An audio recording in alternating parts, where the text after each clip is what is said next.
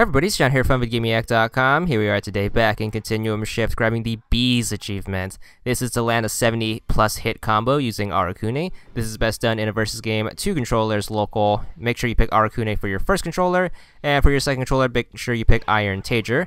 First step to this is to build up your heat bar to 100%. You can either do this by getting hit, doing hits, or using instant blocks, which is the fastest way of doing it. Once you're at 100, make sure you grab your opponent using Y and B, and once you have them up in the air, do double quarter circle forward B, and then while you finish that and they're about to land, do double quarter circle back and B, and that should throw up both of your distortion drives and land a 70 hit combo or so. And here it is again in real time, so you can see it again. It's going to take a little bit of practice to land that off consistently. That's how you do it, and there's the achievement. 20 gamer score, and that's all there is to it.